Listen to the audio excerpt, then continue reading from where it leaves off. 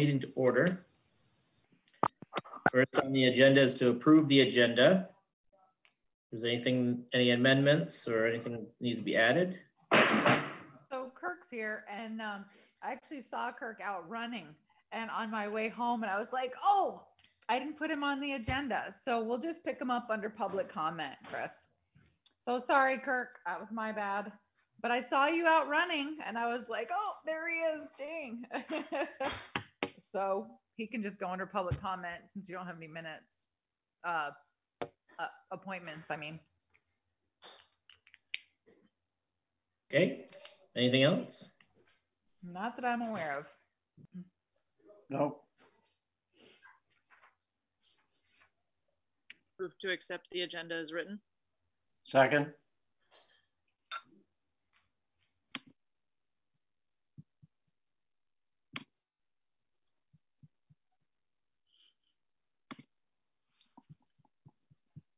You're muted, Chris. We have to work on our signs. All right, so we have first up is public comment. So if there's anything that's not on the current agenda that anybody would like to bring up, now is the time. And then after that, then I'll let Kurt speak for a little bit. So is anybody, Thomas or Leonard? Yep. Yes, I want to bring up the idea of focusing a little bit more on Bethel's school and bringing that into the meeting. I did some light research, and academically in their achievement test, Bethel was at the lowest part of the spectrum. They're ranked really low. I want to know what we can do as a community to help them, to assist them. And you know, when we did the voting and I saw all the things we were actually voting on, it really sort of pointed out to me how much the town votes for that school for their budget. And for me, I want the school to perform as well as can be. And they're really in a low percentile. I'm wondering if you put that on the agenda and start talking about that and seeing what we can do as a town, as a community, as individuals, to help them improve in their math and reading skills. So what was that last thing you said, Leonard? To help them, you know, what we can do as a community. I don't have children in the school, but my taxes go to the school. I have a vested interest in the school. So I want to know how we can help them to improve their scores. Their test scores are really low. They're at the bottom of the ranking. Right, but you said something about the school meetings. No, I'm talking about us. Like what I don't know. Right. What role the okay. Selectboard plays in talking to them. I don't know any of that. I'd like to find that information out. So I was hoping we could put that on a future agenda so that we can really allot time for it. Can I address that, Chris? Sure. Having served on the school board 13 years, I don't know that we as a select board have the expertise that the school board and their administrators would have. I would suggest that you maybe approach the new superintendent, Jamie Canarney, and express your concern and ask him if he's got something on it, going on, because I know he's working really hard through this COVID thing. I've had a chance to talk to him, and I'm surprised, or I'm saddened that we're so low, because at one time, 3-4 years ago, we were at least in the mid-range of this test scores. So I don't know if that's a COVID related item or a instructional related item or whatever it could be, but I don't want us to not do anything, but I think that there's more could be done in the educational field first, and then maybe they have something they need that we could help them with. But I would want to hear that from them. Sounds good. The scores I saw go back beyond COVID Okay. for a little while. So that's really the concern. You know, if it was just this COVID year, that would be an anomaly. But my concern is that, you know, for a few years, it's been this. So in talking to them, maybe we can find a way to help, that we can get, you know, parents involved, more parents involved, or whatever we can do to make it better for the children here.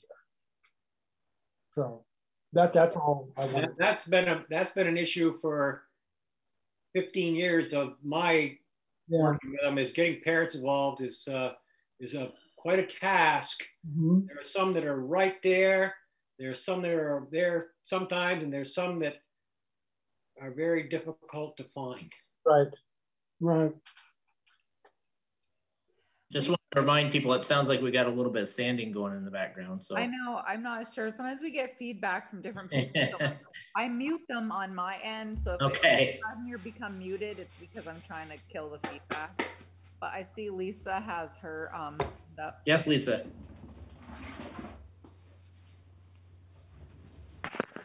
Hey there.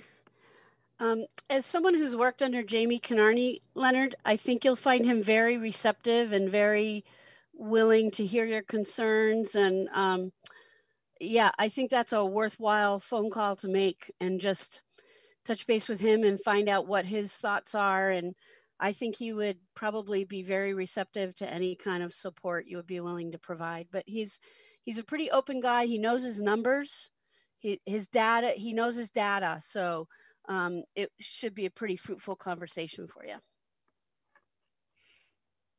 Thank you. Thank you, Lisa. Thank you very much.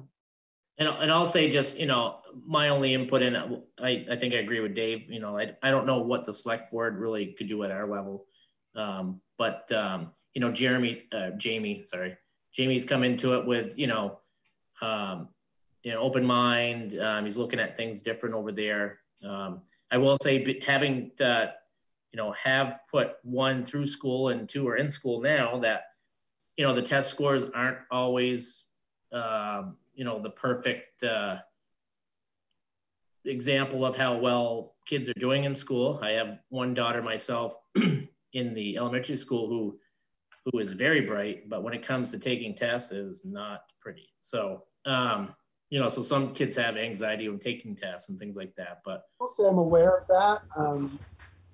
But I think one of the things I'm learning from people who have children here is that that's what they look at when they're thinking about moving here, when they're thinking about staying here. So that's what they have. I mean, before they get to this community, they're going to be looking at that. So any way we can improve that will be better for the town in general. Sure. Now, I know if the test scores were higher, I would assume that that's what part of what they would be promoting, is that they have these high test scores. So I'm thinking in my mind, let's get them higher so you can promote that. If the kids have a testing issue, well, maybe that's where we go. We teach them how to take tests. Sure. Because, you know, these tests have been given.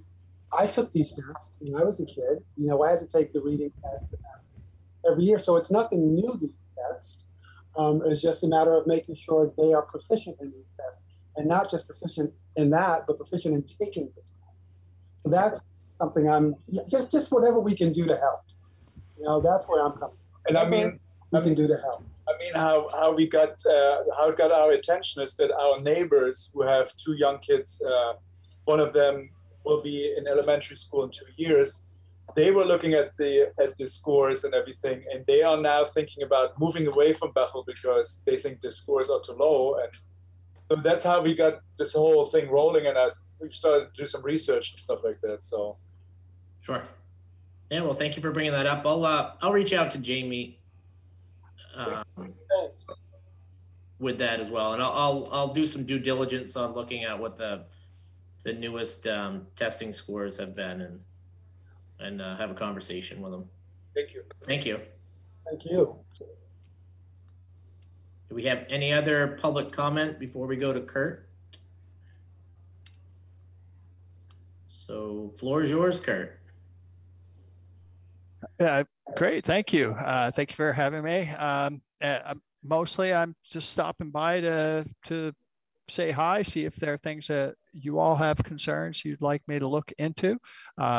We are right now full into what they call the crossover period, where some of the really big bills have to get done in order to pass over to the other chamber in time for them to work on them. And we have a number of big bills coming along. We've processed some moderate sized bills. The big ones coming through, I'm thinking about stuff that pertains to the might pertain to the town. I know that I think tomorrow they'll be probably voting on a bill about kind of making more permanent the idea of takeout alcoholic beverages and pre-prepared kind of drinks and those kind of things. So there's going to be a bill on that. Also, probably tomorrow will be the big bill that they've been working on for accelerated community broadband deployment, which is really putting a lot of structures in place for various levels of development grants and loans, and some of that is all tied into the money they're expecting to get from the federal government on that. And so they're in the process of creating different programs for each of the levels that a development would go through. So there's the pre-development stage where you do research on where the poles are and how many poles you need and all that stuff, and that and then that would be absolutely grants. And then once some poles and things have been put in and they can start to get customers and generate income back in places around the state, then they may turn that back into a loan and try and set up some kind of a revolving loan, so that money doesn't just disappear, but it kind of keeps returning. But almost none of that. I mean, some of that has impact on us, but our communications unified district is already EC fiber, and so it would be in place to try and help EC fiber get to the ends of the roads, basically, for our district. So that's coming through. Probably not tomorrow, probably the day after tomorrow. Well, tomorrow actually will probably be a whole lot of discussion around the transportation bill, and that's a big one. And of course, that will certainly impact our towns, because that's where the money is for appropriations for all the roads and things. And as I think Therese can verify from her understanding, they're planning on putting quite a lot of money into those kind of things. And I know Bethel had some projects that you're hoping to get some money, and so hopefully this is an encouraging piece of that. So that will be it's a really big piece of legislation. We've been told that this week, make no plans in the evenings. We've been told that it's entirely possible we'll be in meetings till 10 or 11 at night. So I'm really looking forward to that. And and then on Wednesday, there's some bills around Medicaid and stuff like that. But the big one, there's a registration. They're talking about registration for construction contractors who are doing jobs over 25,000, I believe. That people have to register.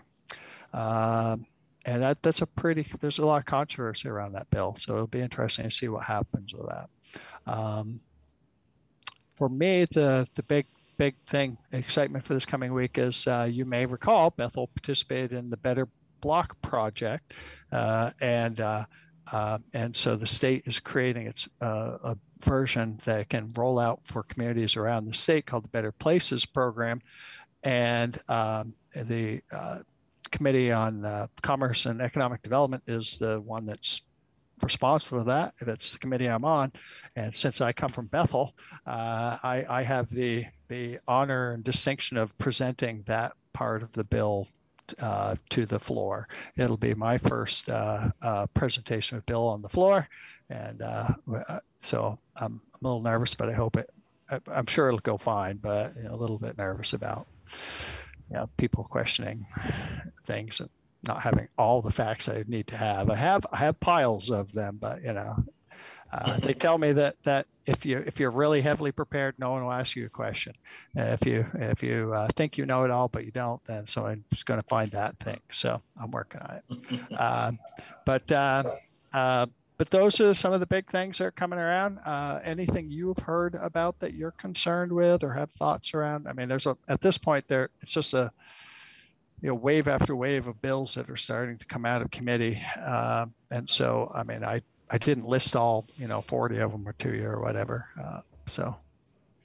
There's been information about the, big numbers keep changing about how much money municipalities are going to get through this program. At first I heard Bethel, the first email out with a spreadsheet was like 0.19 million for Bethel. Now we're down to $99 per capita, which is for 2,030 people. So wow, yeah, all over the map. So, and anything I've read about that, because we've been dealing with Two Rivers about another program, I think that while we're going to see money, it's going to be really tied up in, the U.S. Treasury is not just going to be handing it out and letting us make choices. I think it's going to be really tied up with whether it's some municipalities have lost money during COVID, whether it was collections or they've waived payments and interest and penalties and things like that. So what I'm hoping is that we see that maybe it's that, but also earmarked for infrastructure, because infrastructure issues we got. And but it'll be interesting to see. But have you heard any? I haven't. I mean, the big thing, pretty much everything everyone says about any of these bills that are relying on federal money is we're making plans because we have to, because we can't wait until the money shows up to make them. But the feds haven't really defined what any of those strings are. We know there will be strings. We just don't know what they will be. Just like, for example, with that broadband bill I was talking about, it's set up as a grant and possibly a loan. And why it's a possibly a loan is because they don't know if the feds will allow them to do it as a loan or whether it just has to be a grant. Or if they allow it to be a loan, will they allow it to be a revolving loan, or does the money from the loan just have to go back to the feds? In which case, so they don't really know. I don't envy the people on Ways and Means and Appropriations, those two committees, because they're working with fluid situations. Yeah, definitely a lot of unknowns. I had heard about the transportation bill that it looked like they were trying to maybe give the VTrans some more money to fund back grants, because we do have back stuff in the pipeline. I just resubmitted a grant from last year for them, and then I did reach out to a gentleman at VTrans about our transportation alternatives project, and they had said mid-March or early March, and I emailed him and I haven't heard back. So I figured he's doing what we're doing, which is waiting for it to pass, and then it'll pass, and then when they need a few days to sugar it out, figure out how they're going to spend the money. So fingers crossed. Go ahead, Paul. Do you have something? Yeah, Kurt. So listening to the governor at his press conferences there, he's kind of hesitant when asked questions about the bills that are being talked about concerning spending money that we don't have yet, and spending the money on projects that require long-term investment as opposed to one-shot deal, repairs and things like that. How's that going over with your counterparts, you and your counterparts there? I mean, first of all, most of those bills haven't been passed yet. So they're still being kind of debated, and those questions come up about,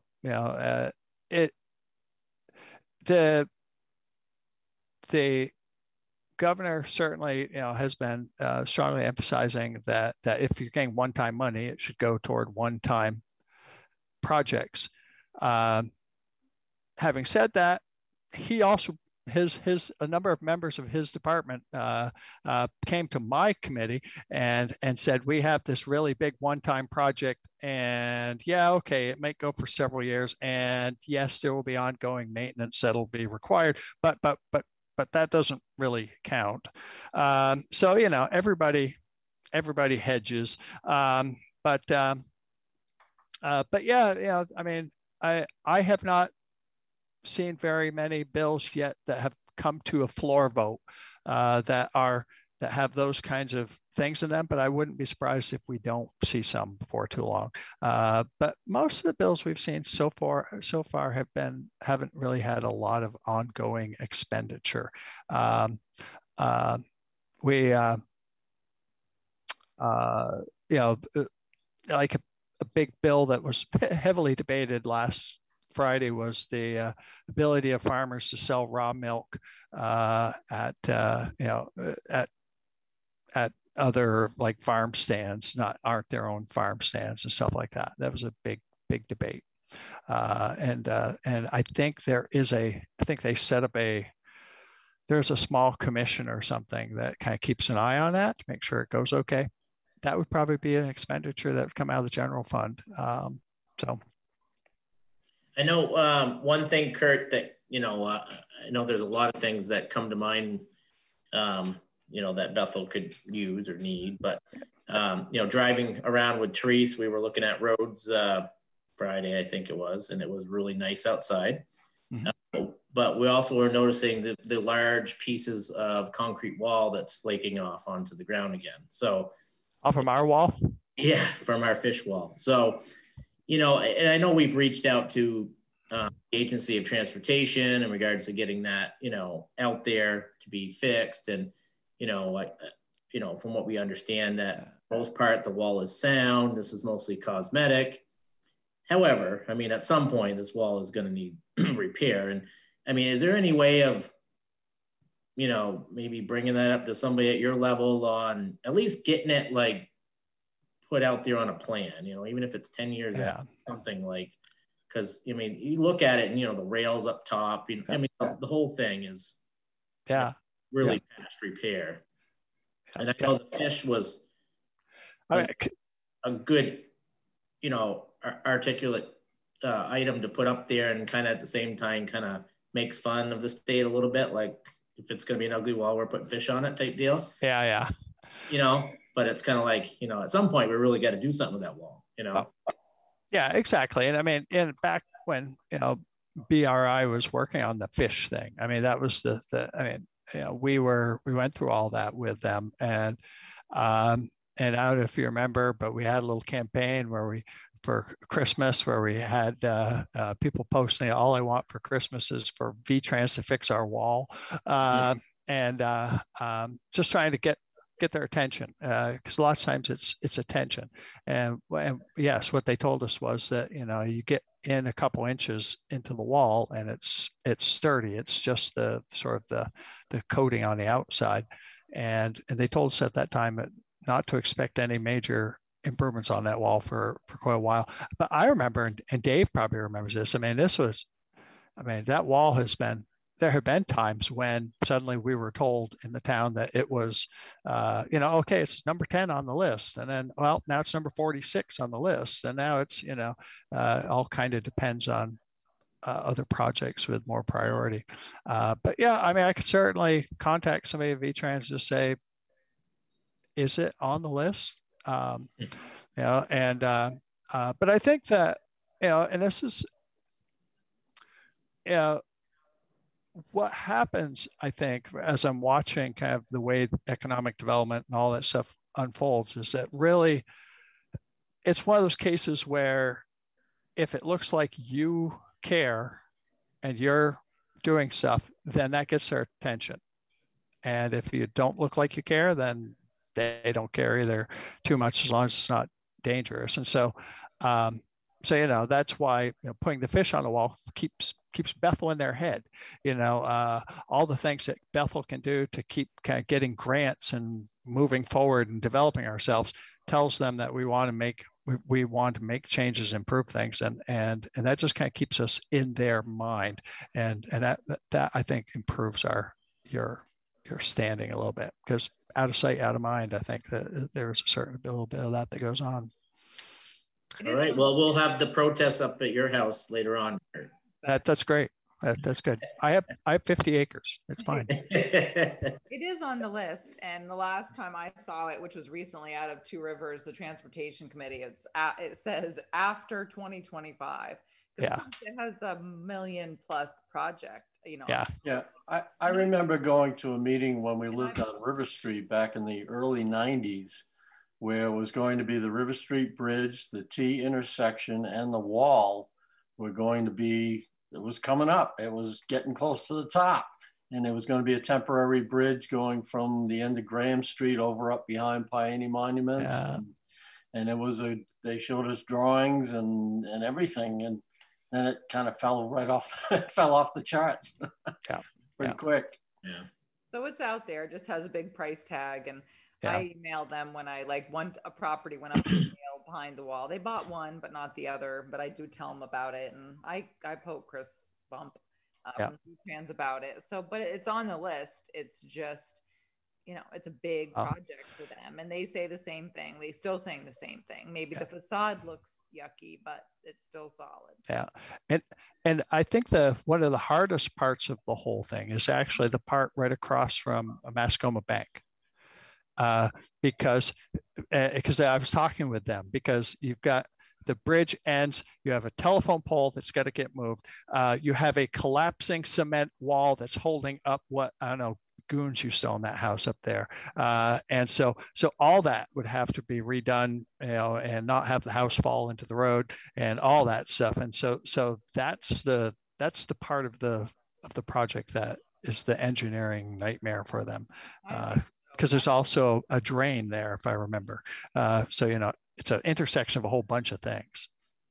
And I wonder if they'll tear it out in the house that they bought, because they bought one up there. I wonder if they'll tear it down. But I don't know. All I saw this last week was it just says after 2025. Yeah. So, hey, we're still there. It's just going to take a minute. Yeah. Good. Yeah, Dave. Kirk, have you heard anything in Montpelier about the state following the feds on forgiving taxes on last year's unemployment? There is all sorts of confusion, discussion about that. I just got over the weekend several emails with different people talking about, because yes, the state doesn't automatically follow the feds on that. And there was some question apparently whether or not we automatically did or we automatically didn't. And we don't, latest thing I've heard is we don't automatically follow it. And so there would have to be legislation to say that we are going to, and they're trying to get that worked out, because, right, people are trying to do their taxes, and you don't know if it's taxable or not. And that's, but yeah, it's a problem. And so I have not heard exactly. That's in Ways and Means, I believe, and I don't know where they've fallen on that. That was the big stir up of emails over the weekend, was around that. Yeah, the state disconnected from the federal guidelines there a number of years ago, and it's also creating additional work for the tax preparers. Yeah. Because if you file your taxes, then we're going to have to go back and do amended returns and things like that they may not necessarily get compensated for too. Yeah. Yep. I mean, I'm glad to keep having these conversations. I kind of wish that COVID wasn't happening so we could have those, the legislative breakfasts. So people could get a lot of these questions answered, or at the very least, I could tell you I don't know the answer, but I'll go get it for you, because there's still a lot I don't know, and there's still a lot of things. You know, when you're in your committee, you don't always know what all the committees are exactly working on. And sometimes you hear one thing and then something else comes out of the committee, and you know, it's an interesting process.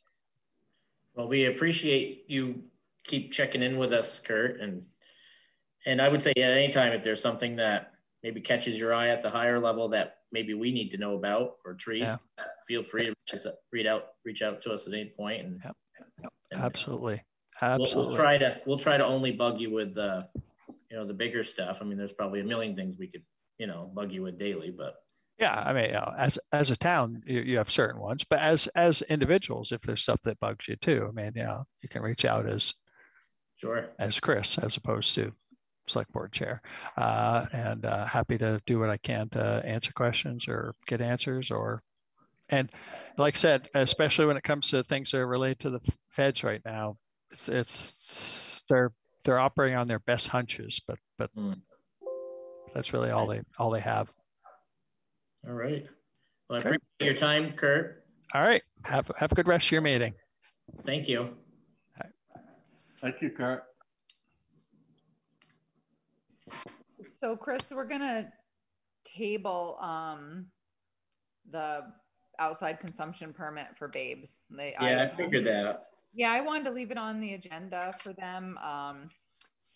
You know, just in case they pulled something together at the last minute, but he didn't. The only thing I just wanted to add is and the members can correct me if I was wrong, but what we are looking for when they do come back with, call it an amended permit or whatever, is that to provide, there were a few questions that we had. One was how would they designate the area? Yep.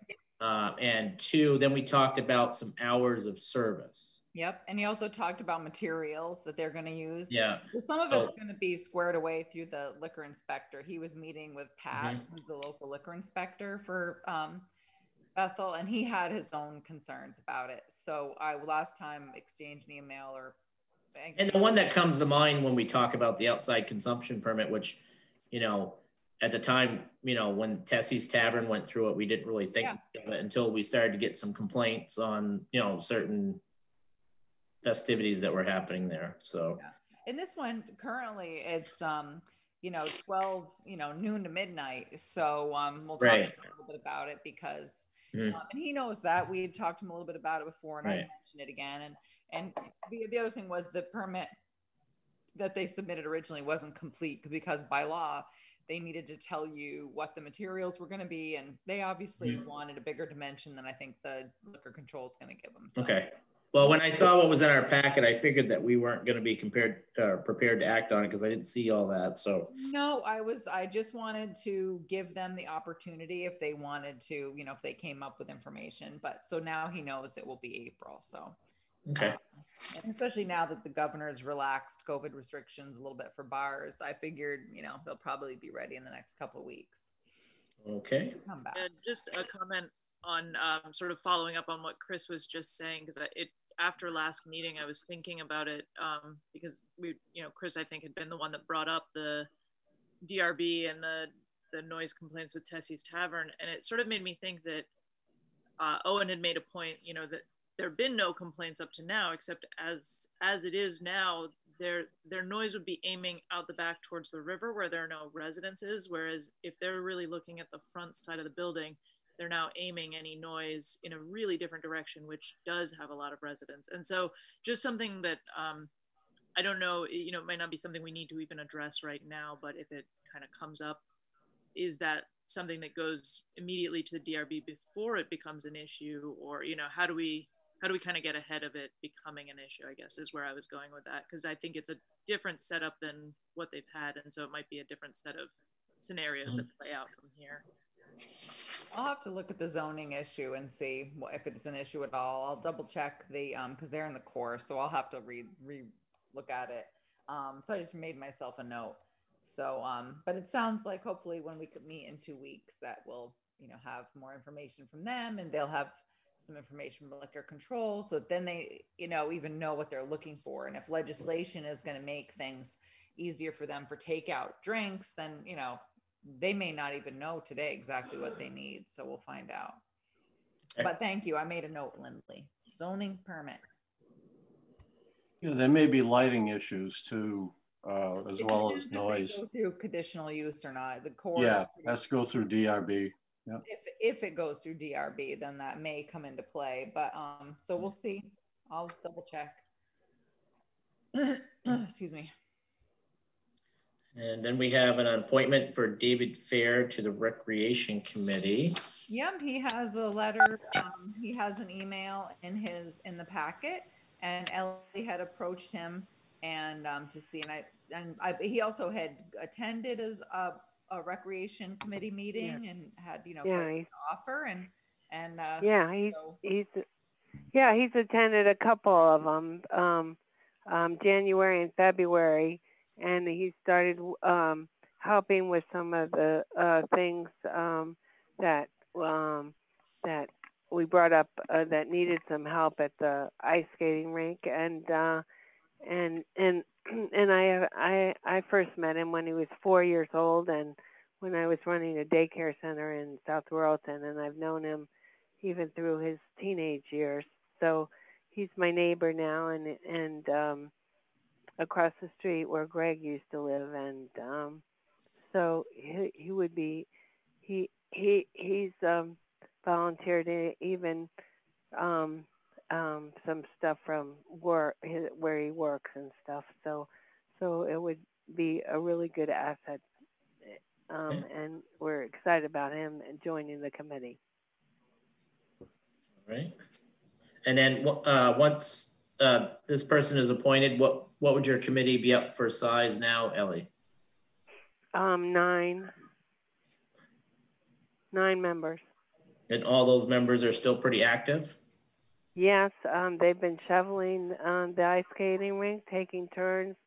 They've put input in about our new. Deidre has talked about a sign that we need, and they had some input about what to have on the sign, where to get some materials for it. They've put input on that. So they're all. There's one person that's very busy. The family from Argentina, they're very busy. She hasn't been able to make any minutes, but any meetings. But she has taken turns shoveling the snow off the ice rink. Okay. No, I just asked because we're normally a committee upwards of 8 to 10 members. Once you get over that, then starts to get pretty large. But well, having the help of shoveling the ice rink has been very helpful. And when we put the lining in, a lot of the committee members helped with that. So that we don't always rely on the fire department is very good at helping us with stuff, but we've been having more help from committee members and people, so the fire department doesn't have to be helping us so much. All right, so I just need a motion to appoint David Fair to the Recreation Committee. So moved. Okay, moved by Paul. Lindley saying second, I think. Second it. Okay, all in favor? Aye. Looks good. Okay. Next we have Planning Commission. Did you want Therese to this person here for the Planning Commission? Have they been attending meetings, or how's that gone? She attended one. She attended our last one, and then she emailed me the next day and said that she wanted to join, and she came right in and picked up her copy of the town plan and the zoning bylaws, and it was great. So she's interested. So this would be nice. We would be, I can't get ahead here, but it would be Adam Sappern, Rick Benson, Zoe and Kyle kind of are a one person because, she's like his alternate and vice versa, and myself. So Yeah, it would be great. We would finally make it to 5.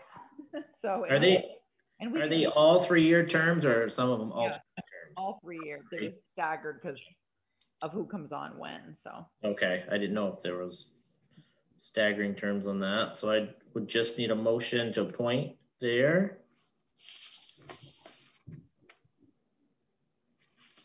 Dave Eddy's waving us on. Dave's got a hand signal for a motion. Gene, second. Yeah. Okay, all in favor? Aye. Aye. All right.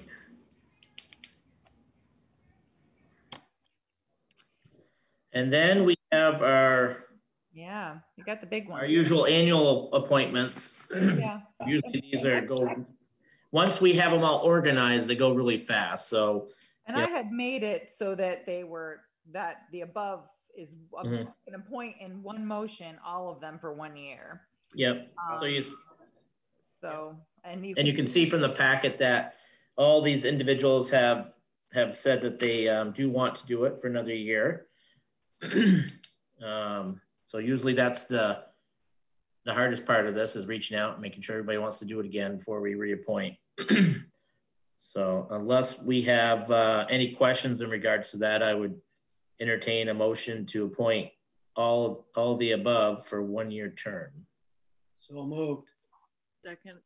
Okay, moved by Dave, second by Lindley. All in favor? Aye. Aye. Okay.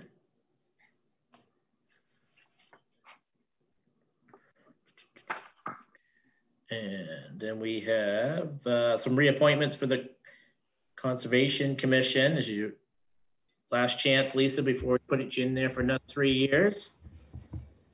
So Emily and Lisa for another 3 years with the Conservation Committee.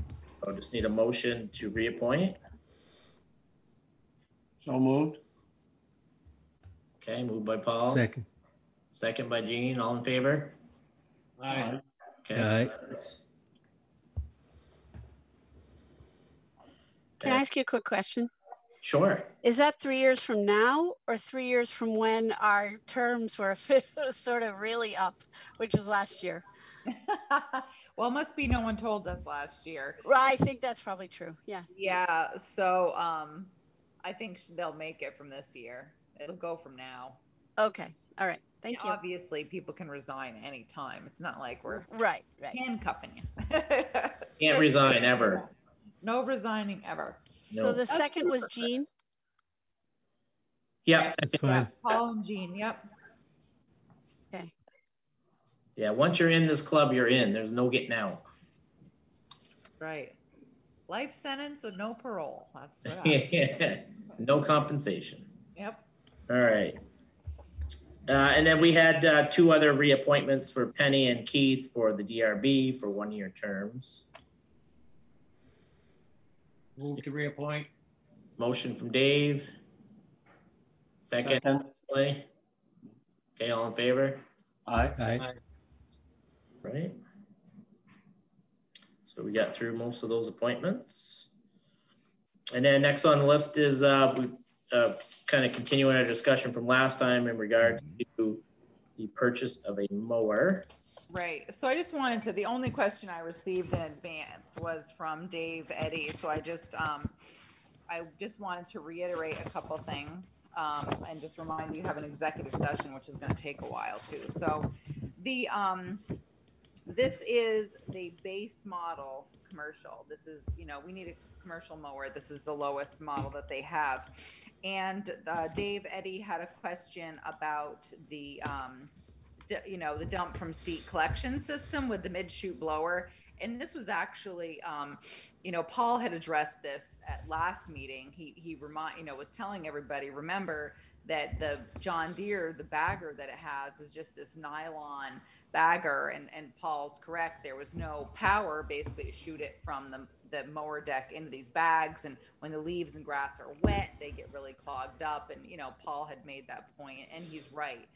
That is the collection system. That's a step down from this is the bags. And we had someone, I think Gene had asked if we needed to collect the grass, and Paul had, in some cases really thick. And Paul made the point that, yeah, it's nice to be able to do that. Also too, for us, we mow over by the pool. So, you know, you don't want all that stuff tracking into the pool. And then that creates a big problem there, keeping the pool clean and all that goes with it. So, so anyways, so I feel like it was pretty self-explanatory. I think it answered all the questions. It was a comparison and certainly did, I think, what we were looking for. So obviously we have the money because we sold the Ventrax, which was also the same deck size.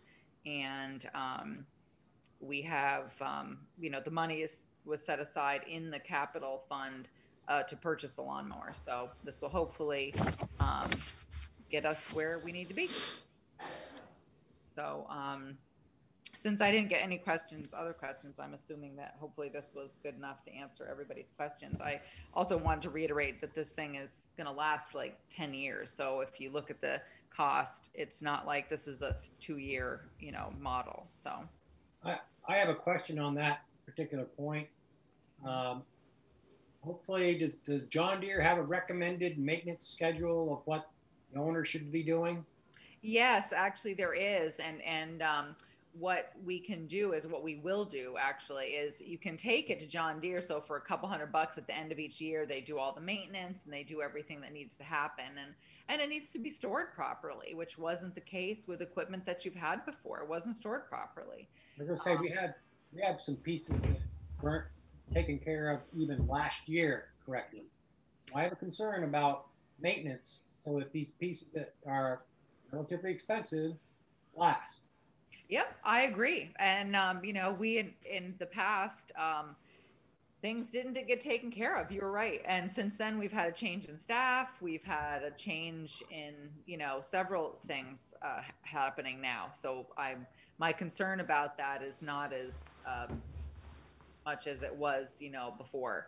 But I do believe, you know, Richard is on top of his game and he knows he's going to have to make it last and that he'll keep it, you know, maintained. So, and obviously I'll make sure that it is, you know, I don't want any surprises. This is going to be one of the first pieces of equipment I've purchased. And so want to make sure that it's taken care of and stored properly. I was angry when I found out a couple things that had happened in the past. So we will be making sure that it's taken care of. But yes, there's a maintenance schedule and we'll adhere to it.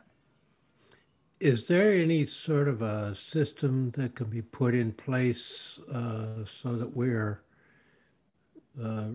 like an automatic beginning of season or end of season or so many miles or hours where we're reminded to do the maintenance that we need to do? Well, I think that it will be, you know, at the end of the season, yeah, it's an automatic that it's going to have to go, you know, we'll just take it down to the John Deere dealer in Royalton and have it maintained, you know, before it goes away for the winter. That way everything's, you know, it's stored properly and maintained. So it's an automatic reminder at the end of each season will, you know, it will go down for its seasonal maintenance. That's the only way it's really going to last. And to be stored properly. I think the question I had, Therese, well, my thoughts anyways, is, you know, I guess when I think of like lawnmower, I'm thinking like, you know, for this size, I'm thinking $5,000, $6,000, $7,000. You know, this just seems more, which isn't necessarily bad, but now I start thinking of what else we need to get. And so it seems like, I mean, obviously we need a mowing system, but also it looked like we were struggling this winter with cleaning up the sidewalks when it came to large events because, you know, it just can't push snow once it gets to be, you know, like that big storm, those couple of big storms. So, you know, in talking with Paul a little bit, you know, is this something that maybe, I know we don't want to waste any more time, but is this something maybe we could put in front of the equipment committee to maybe say, hey, there's a tractor out there that we can both mow lawns and put a snowblower attachment on for the winter or something, you know what I mean? Like, is there a way we can get both of these? Because it does seem like we're going to be spending some decent money and, you know, we do the two birds with one stone type thing. Right. So the dump from C is the 4,500. That's what, you know, obviously the price is 12. So there's a big chunk of it right there. The equipment committee, I was really in my mind is for bigger equipment than a lawnmower. And I have a meeting scheduled, or I'm scheduling a meeting with them, not until in April, because we're looking at the 1 ton is up because we have a capital equipment plan. And one of my questions for them is to deal with the Kubota for snow plowing, because part of the problem there is there's no weight on the back. And so they need to fabricate something to put, which is they're, you know, all capable of doing, to put some weight on the back of the tractor. I know that the floor has some issues and we could certainly do some welding there to deal with that, but I'm not sure if that's certainly not on the capital, you know, equipment plan to get rid of right away. Because as you know, we have limited money. So I had met with the capital equipment committee a while ago and we had done a full on, you know, blown schedule for that. So, but what I realized after was that was what had not been included. But I'm not sure, you know, sometimes the combination machinery doesn't work. I'd actually like to see them try to get a couple more years out of the Kubota. It's just not that old for them to be doing with snow plowing. If they can deal with putting the weight on the back, then then they're good to go. And yes, will they eventually have to replace it? Sure. But yeah. I'd like to push it out a ways. And right now we don't have a lawnmower. So I would just hate to spend $12,000 on a lawnmower and then a year down the road we're talking about how we're going to put their sidewalks and needing another whatever $12,000. Well, and you might. I mean, if you look at Randolph and look at surrounding towns, you know, that's, you know, they have, you know, sidewalk plows. They obviously have much more sidewalk than we do, but you can see them. It looks like a Caterpillar because it has a sander or salter on the back. And, you know, sometimes that's the problem, is not always does, you know, the Ventrax wasn't the perfect machine. It was not for lawn mowing and snow plowing. It actually, I think you would have been happier with 2 different pieces of machinery. That's, you know, my 2 cents on it, but I'm trying to set up an equipment committee. We sent out an email for them today, but normally, I wasn't thinking of bothering them with something so small. No. Well, I mean, I agree, like dollar figure wise, but I just didn't know, you know, those good minds in one place, and maybe they know of a piece of equipment that would serve both purposes, you know. Right. So I think I mentioned about, you know, the equipment committee, but also looking at getting a tractor with a good sized deck on it that we could also put a snow blower and a sweeper attachment. I ran one up in Randolph. It was a 345 John Deere. You'd probably want to get something a little bigger, but I ran it for 10 years. Doing sidewalks and driveways with the snowblower, 48-inch snowblower attachment. And, you know, it just ate snow like crazy. And as long as you do the maintenance on any piece of equipment, you know, it lasted. I ran it for 10 years up there. So it's just, you know, just to throw it out there. How much money is it for a tractor like that? I mean, we sold the Ventrax specifically for this purpose. So how much was a tractor like that gonna? I don't know. You'd have to talk to John Deere and get a price for what it is. I have no idea. I'm just thinking it would be something that could be used and also maintained all year round, as opposed to being stored for 6 months at a time. So just another thing to think about. Right. We're, you know, and I get that it's March 22nd, but, you know, whatever. I can ask the equipment committee about it, I guess.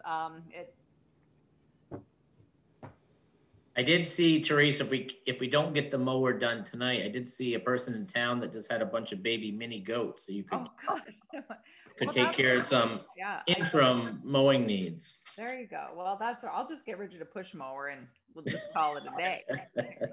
Well, I guess I'm, you know, obviously want to get it so we can start mowing, but I just, you know, even if we had to spend, I don't know, even if we had to spend $5,000 to $10,000 more, but we could take care of both needs at the same time, you know, think it would probably be better off for us to do that rather than. Right. I'm just trying to juggle it because I know, because we had worked out a capital equipment schedule. So, you know, money obviously is tight. That's, you know, where we're at. So, but I have a meeting with them in April. So But what does the board feel this evening based upon the information that was given to us from Therese for this piece? I have one more question.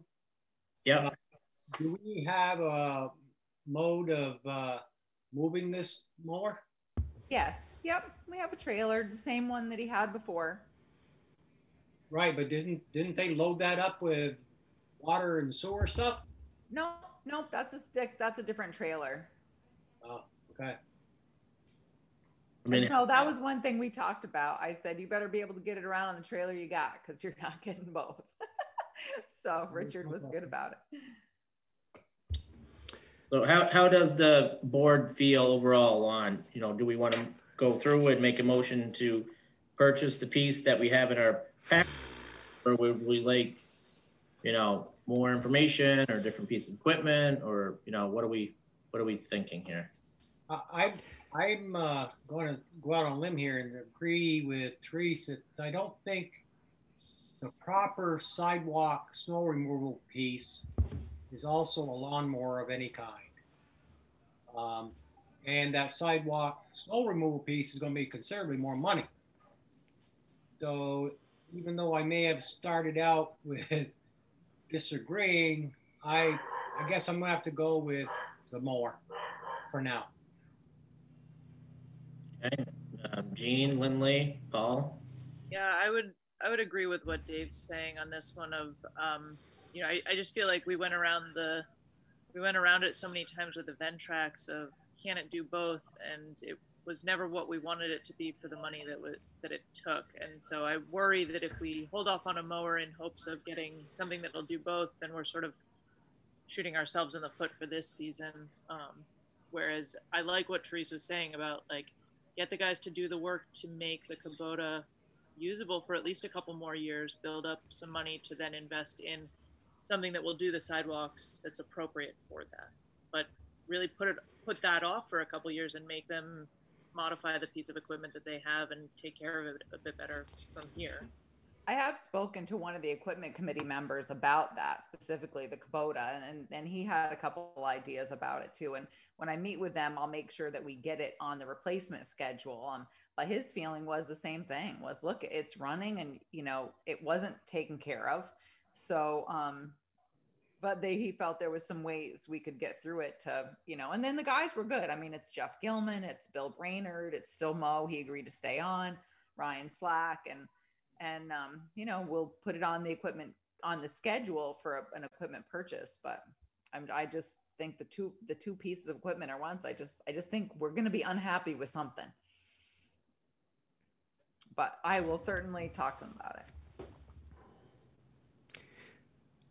I remember thinking along the way, back in the days of VHS, whether you wanted to get a VHS thing that was built into your TV, kind of get a twofer, or whether you wanted separate things. And the problem was that one part of it would go and then you had to rebuy the whole thing.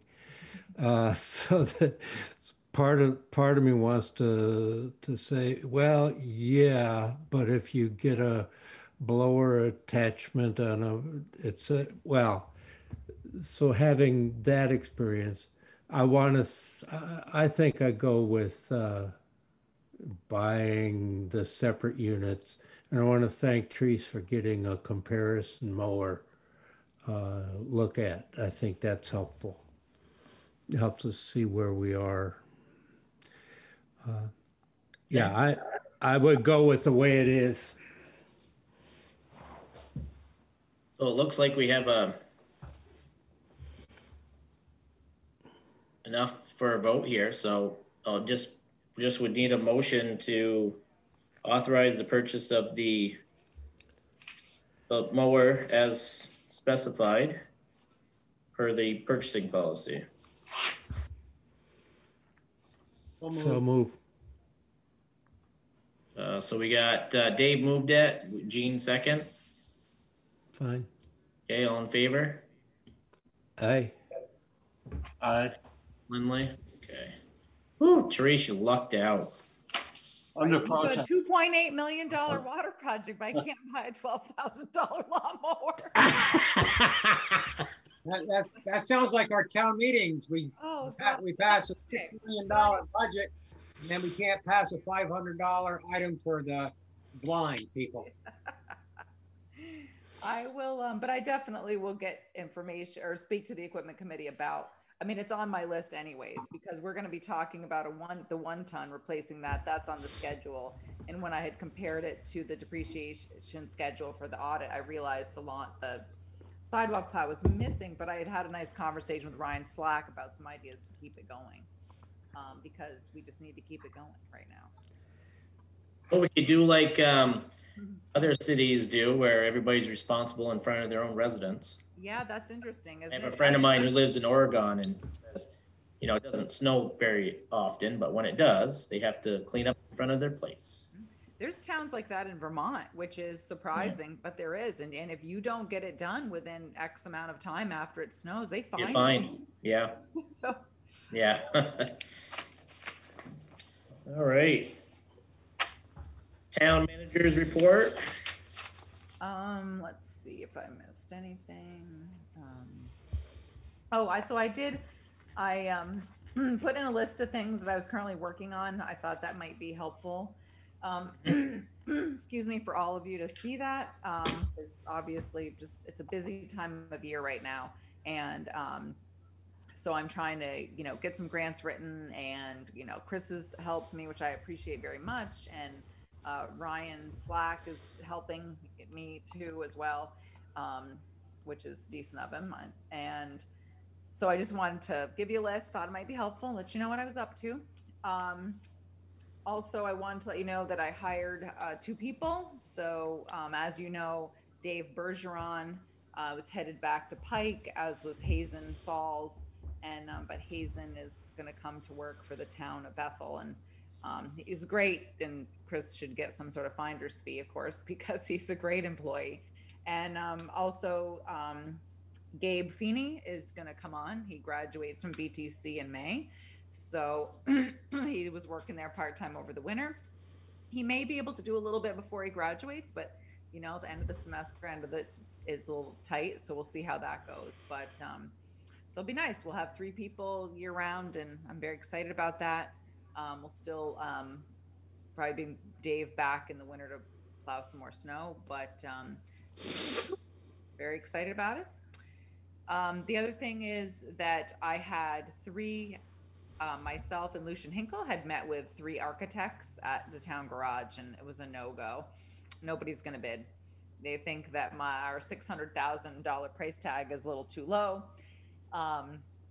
It's also the time of year. I mean, construction costs are exorbitant right now. So I talked to Alan about it, made a little bit of a list, and I'm going to go back up maybe this week, I think, and meet with Alan. And maybe we'll just take a look at doing some general building maintenance on the existing portion of the building.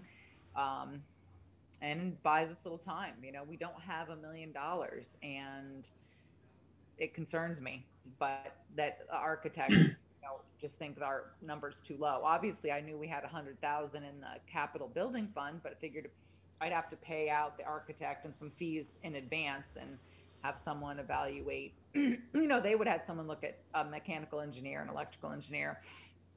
So we're going to have to regroup a little bit. So I talked to Alan, and I will let you know what my game plan is. But right now, would it be worth, Therese, with, I mean, we have some money budgeted there, as we were expecting a payment of some sort. So, I mean, would it be worth it at this point, maybe hire an architect or an engineer that could, go out to the site and propose with working with what we need, what a minimal structure that we, even if they have to tear it down, what it is, and then maybe get an estimate on it. And if they come back and say it's $1.2 million, then I think that's something, a discussion we need to have. And Yeah, absolutely. Yeah, it made me, I was thinking the other day about it, and obviously we need to locate the septic system and check that out. It wouldn't be bad to have, I don't know if the panel's big enough, for us to take off the addition and then to, basically double the size of that with the part that the road crew built, in years prior. So yeah, there's a couple things. I'm going to go up with Alan and just go through the building and have him point out the biggest things, and then we'll figure it out. Just got to regroup. Life's all about plan B, I guess. So that's what we're with right now. And I think was obviously disappointed. We had felt like, we had done some rough estimates, and also too, it's what we can afford, that's Right. and what the taxpayers can afford. So I will let you know what my next plan is, but I just wanted to give you a heads up. That's where that project is, on hold right now. I'll go meet with Alan and we'll see. I might get back in touch with our structural engineer too and see if he, maybe he recommends somebody. And I know you and I had chatted that there are a couple of towns, sort of in our area that have built new facilities in the last couple of years. Chelsea being one of them. That maybe we can go up and take a look at theirs and see how that compares to the needs of our town, and maybe get some design and cost estimates based off of that. Yeah, they were there I think they built a few years ago and they were but fairly new, right? 1.2 million. Yeah, so it's tough. So anyways, we'll regroup and see what's gonna happen there. With a question about that, I know we want to keep taxes as low as possible. Yep. But how do we determine what the community can afford? I mean, that's a tricky question.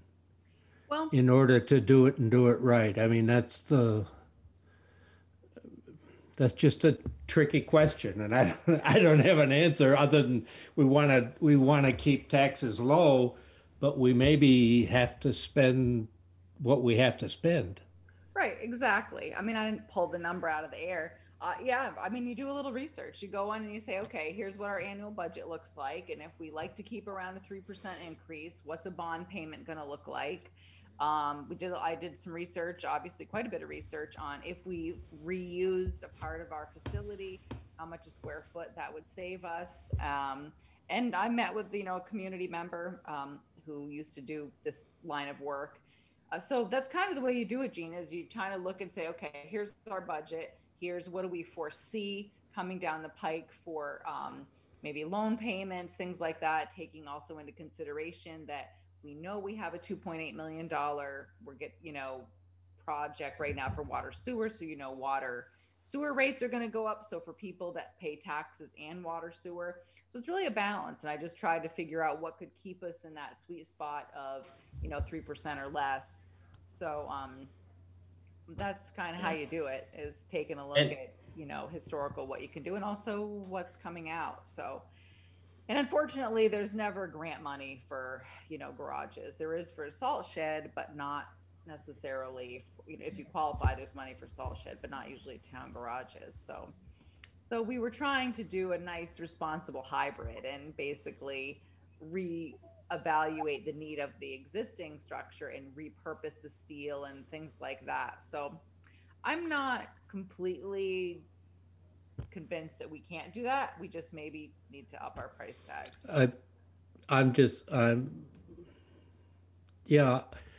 Just coming from the nonprofit world, a feasibility study on how much you could raise or how much you need to raise out of community is a different thing than a feasibility study based on the project itself. And I mean, in government and taxes and so on, I just don't know how anyone determines what a community can or would be willing to afford. And there's that too. Exactly, Gene, is what they're willing to afford. That's a good point. So we kind of went through and looked at the garage and said, okay, if we do this, this is going to buy us X amount of years. What do we think we'll have for equipment? We get everything under cover, which has been obviously a concern of select board members. We have equipment that's outside. So yeah, sometimes it's a little bit of, you know, a little bit of logic, a little bit of, you know, crystal ball in it and seeing. So it's kind of the way it works. But so anyways, like I said, we're just going to regroup. So thanks. We'll regroup and figure it out. Yeah. And some of the things too is, you know, you may spend a little bit more now to build something, but, you know, interest rates are lower. You know, we don't know, you know, a lot of the indicators point that interest rates are going to start to rise over the next couple of years. So, yep. You know, I mean, if let's say the structure costs you an extra $400,000 right now, you know, it might be cheaper than your rate going double, you know. Yeah. So yeah, it's hard to know because exactly what you're saying. I mean, you know, and building materials, I mean, like a sheet of plywood, $70 now. So it's yeah. crazy to, you know, you've got the cost of building materials going up, plus two people are busy. Mm-hmm. And because they're busy, they have a choice of projects. Right. One of the architects said, who we were hoping would bid, was great, but he's, you know, he had a lot of repeat customers and he's like, look, you know, I'd like to do the project, but I only have so much staff, and these are repeat clients that are coming back. So yeah, here we'll figure it out. A 50-year lifespan is better than a 25-year lifespan too. So, right, yep. You know, renovating may not, well, there are ways to offer it to the community that might. Yeah, absolutely. Well, anyway, so all right. We were lucky because when we passed the $2.8 million bond, that was great. We did a good educational push, and that's really a lot of it, you know, for that. And it's tough because infrastructure, town garages, they're not glamorous projects. You know, people are, you know, so sometimes they can be tough sells. Although we did great with the water project because it was such a need. And I think if people drove by the garage, they'd see that as well. So, right. So you know, I'm just going to regroup. It's going to be all right. It's hopefully in a couple of weeks, I'll have a better idea after I meet with Alan and go back through the building and see what we have for some more options. So, okay. Let's see. So I think we've covered everything else on there. We're going to be writing, as I said in here, a paving grant for East Bethel. We're going to end up putting out an RFP to repave the municipal parking lot, which is not going to be covered by a grant. That's going to be out of our pockets. One of the things that we need to talk about is and maybe we'll put it on the agenda for the next meeting, is Gilead. We're going to leave the existing apron of Gilead concrete and then put out a bid to reclaim the rest of Gilead where it's pavement. I need to get some measurements and see how far up it goes, because it was never done properly. They just came in and dumped pavement on the existing road at that time. So what we, you know, talked about is just basically taking a big chunk of Gilead back to dirt, because right now there's major potholes and you fill a pothole and then it, you know, up the road, it destabilizes and breaks open, and it could be really expensive to go in and do that. And Gilead is not a class 2 road, so you're not going to get a paving grant for that. That's going to be all out of pocket. So Chris and I had talked about that last week, and I think there could be some people that may be upset on Gilead because, well, albeit it's crappy and awful, it's pavement. So, but it's not. And you know it's really bad when the paving guy says, "Let's take it to dirt." That's right. So, that's right. Chris just wants to pave everything. So yeah, we want to paint everything, you know, black and asphalt from here to Timbuktu, but yeah. But so there's it's just, we'd be throwing money after bad money there, I think. Yeah. So, it's not going to improve really anything other than it's going to cost us money. And we have 20,000 for ditching, so I know there's a piece of it that it looks like maybe on one side of the road go in and shave off the berm with the grader, but then the other side we have to do some ditching. So I think what we're going to end up doing is taking some of the money for hired services and ditching Gilead, and then spending the rest on Camp Brook, which is obviously an ongoing issue. But yeah, that's what we're talking about doing. So I'm going to go out and get some measurements this week for Gilead, and I talked to the Aldergettys, and we talked to a couple people on the road, and I'm sure people are going to be unhappy, but they're unhappy right now. Let me tell you that. I get regular complaints about how bad Gilead is with potholes, and yeah. So we just can't keep doing what we did before, which is just dumping good money after bad by throwing skim coats on everything. So we'll see what it looks like. I'm going to get some dimensions out there, and then we will go from there. And then East Bethel will be nice. If we get the paving grant for East Bethel, that would be great, because there's a couple of at least 2, if not 3 culverts that have been on our survey from Two Rivers that were noted as poor. So I'd be able to get those replaced, to do some ditching out there, pave it, and we wouldn't have to really worry about it for about 10 years. So, which would be nice, or longer, but at least East Bethel would be nice. Check. And so that would be good. So that's kind of just a snapshot of a little bit of stuff that I'm dealing with. And I think I'm good, Chris. And we had the meeting minutes from the 8th of March. Unless anybody has any amendments to it, I would entertain a motion to approve the minutes as written. So moved. So got move. Second, Lindley. Okay, all in favor? Aye. I like what you did there, Paul. You let Lisa sweat it just for a couple of seconds while you waited to make that motion. I'm saving them up. I could feel the suspense. It was there. All right. And then there was quite a bit of different communications in our packet. Not just the information that Therese had provided us there with some open meeting law pieces, but there was Conservation Commission, Energy, Equity and Inclusion Committee. So I think those were all the ones that I had saw in there. Oh, they're planning commission as well. We have another planning commission meeting this Thursday. So, okay. Yeah, so I just tried to give you some information about the meeting law. I know that was a question about attending Equity and Inclusion Committee and some other things. So that was all in there. Hope that was helpful to you all. Chris, I know one of the other things that we had talked about, and I just realized was we talked about maybe starting in May and meeting in person again at the town hall. So currently, what they're obviously everybody's happy because now they've started, the governor has issued the remaining vaccine eligibility timeline and what now, right? And if we were to go back in May, hopefully by then anybody who wanted to be vaccinated would be vaccinated. We obviously at the town hall, we can, it's currently the rules like 1 person per 100 square feet. And we certainly know we have the ability to social distance there. We can have windows open and et cetera. So it would be nice, to think about, keep that in mind that hopefully that first meeting in May, we'll be able to start meeting in person again at the town hall.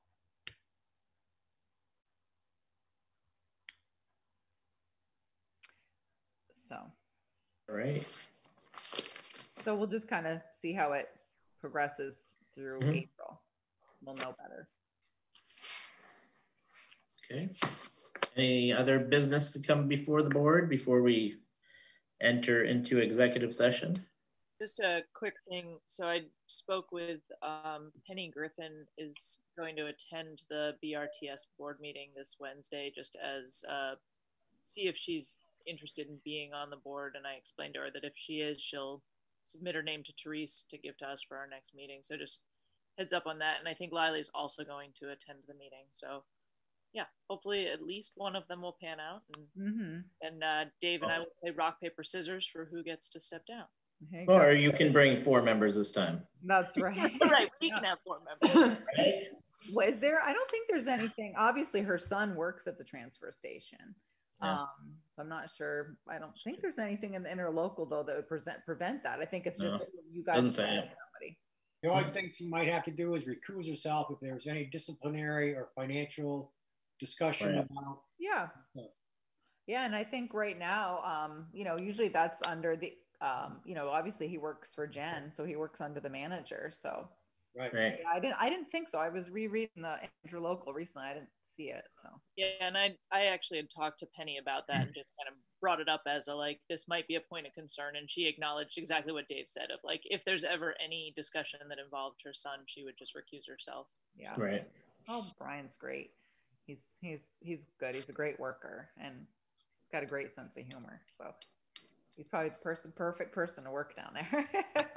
Well, at least we won't have to warn a select board meeting to have our members at. Oh, I know. Crazy. Well, couldn't that potentially swing the vote though, if she had to recluse herself? Sure. Yeah, Yeah, if there was a big disagreement, yeah, but hopefully there will be, more unity on that board, Paul. Oh, I understand. I'm not saying it's not a good idea. Yeah, no, I don't know. But you're right. Yes, it would. Absolutely. If they were, yep, it could. Absolutely. If there was, 3 Bethel against 3 Royalton, sure. Yeah. Chris, the only other thing I wanted to mention was, you've probably seen this, but there's a new grant program that is out there for sole proprietors to take part in, and it's being administered through Two Rivers. And you may have seen it on Facebook, a couple of postings. It's a grant program. You have to meet certain income criteria and whatnot. But I think Teresa has the information. You could also contact me if you know of anybody who has questions about it. But it's a large grant program, and it's the second phase. They actually had another series of this same grant program back, I think in the spring or summertime, that they had several companies in our county become eligible for grant support for their sole proprietor businesses. So just wanted to throw that out there. And I did put it, we'd got it last week as well. So I did have Kelly put it out on Front Porch, Facebook and our website. And also she'd sent it to Cindy, but of course Cindy already had it. So they put it out on their Bethel Strong, website, which was great. So, we do always, when we get these grants or different things, we do try to disperse them. But yeah, Cindy was all over it. Good. All right. Anything else? Teresa, you want to read us into executive session? Means you got quite the paragraph there. Well, we discussed this on the prior meeting. Was when you go into executive session to discuss certain things, the League of Cities and Towns always recommends that you have this pre-conversation about, what's public knowledge, or what's, why are you going to go into executive session to discuss something? So sometimes you have to kind of hash out as much as you can in open session before you go in. So it's kind of tricky. So anyways, what I wrote here was, we're going to go into executive session to discuss the current interlocal contract for operation of the Bethel Royalton Solid Waste Management Facility per 1 BSA 313A1. This is eligible for discussion in executive session, as it is the start of a possible contract negotiation, and the town of Bethel does not wish to disclose its negotiation strategy, and premature general public knowledge puts us at a disadvantage. So, that's the motion would be to enter executive session to discuss the town's current contract with the town of Royalton for joint operation of the transfer station. So it's a lot, but. So moved. And after all that, all Lindley has to say is second. Okay, all in favor? Aye. Reese makes our job easy. So we will not be. Right? Won't be making any decisions, so it won't be anything in public afterwards. So right. Bye, Lisa. Thank you. Thanks. Thank you, everybody, for coming this evening. We did invite Teresa to stay, right? Yeah. Yeah. Have a good night, everyone. Bye, Thanks. Doug. Good, Doug.